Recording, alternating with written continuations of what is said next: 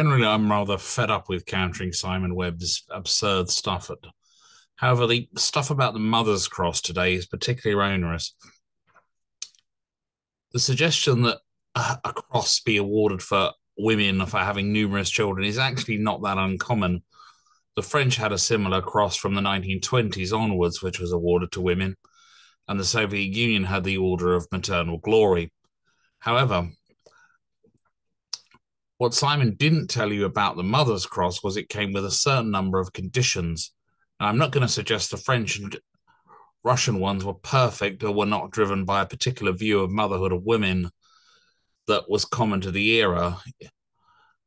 I am, however, going to share some facts about the Mother's Cross that were omitted.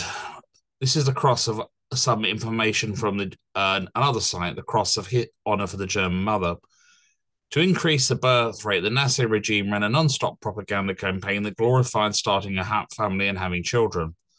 Well, obviously, there's not really an issue of the idea that a country does need to keep its birth rate up to some extent, or else it will become extinct. Although doing that in a way that is A, ecologically friendly, and B, doesn't overpopulate the country is another question. One manifestation of the Nazi cult of the mother was the Cross of Honor for the German Mother, also known as the Mother Cross, which the NSDAP awarded in Hitler's name to mothers with 4 or more children.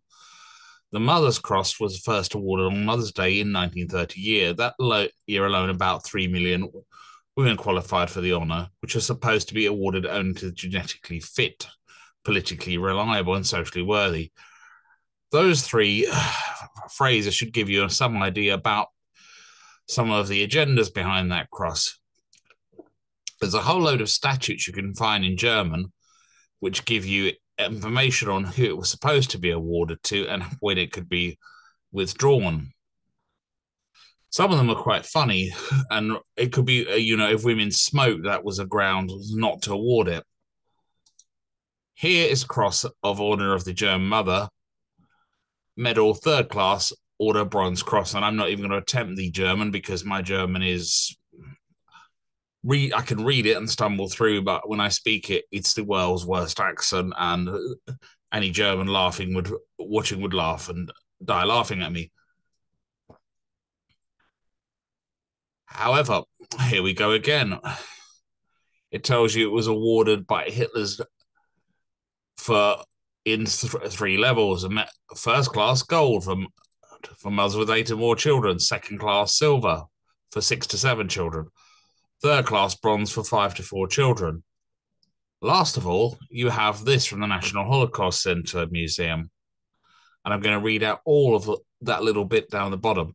Mother's Crosses came in 3 classes. Third class bronze, awarded to mothers who birthed and raised 4 to 5 children. Second class silver, awarded to mothers of 6 to 7 children. First class gold, awarded to 8 children or more.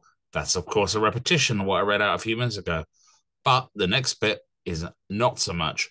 The courses are awarded to honor German mothers for their service to German people and form part of a propaganda campaign to promote large families, therefore increasing the population of the Third Reich. Notice the next bit. Only women fulfilling Nazi racial ideals were eligible for a cross. To receive one, both parents of the children had to be German-blooded. If you had Jewish ancestry of any significant amount, you weren't eligible. So we have a bloke that's knocking out Zionist videos who's promoting an idea that was promoted by a state that would have disavowed itself of any responsibility to give such awards to Jewish women who had children. And the number of Jewish women living in Germany at the time of 1939 who would have regarded themselves primarily as German with Jewish ancestry, or German and Jewish, was quite large. So, Simon, if you want to explain how you're promoting these wonderful ideals of the Third Reich and promoting Zionism at one time, let me know, because the cognitive dissonance is very real with this stuff and very disturbing. That's the ideas of racial purity. Great. And mothers had to be considered worthy. As I say, the concept of worthiness was a very type thing. If mothers were promiscuous, had an abortion, miscegenation, exogamy, it could be withdrawn. Crosses could be withdrawn if officials decide a woman had become unworthy, for all those reasons I've just stated. For example, by not raising her children in line with Nazi ideals. The first crosses were presented in 1938 and the last in 1944, by which time approximately 7 million had been awarded. Simon, later in the day, you knocked out a video where you talked about Belsen, which was a horrific place, a hell on earth. However, a few hours before that, you're knocking out videos recommending that policies from the Third Reich might not be so bad.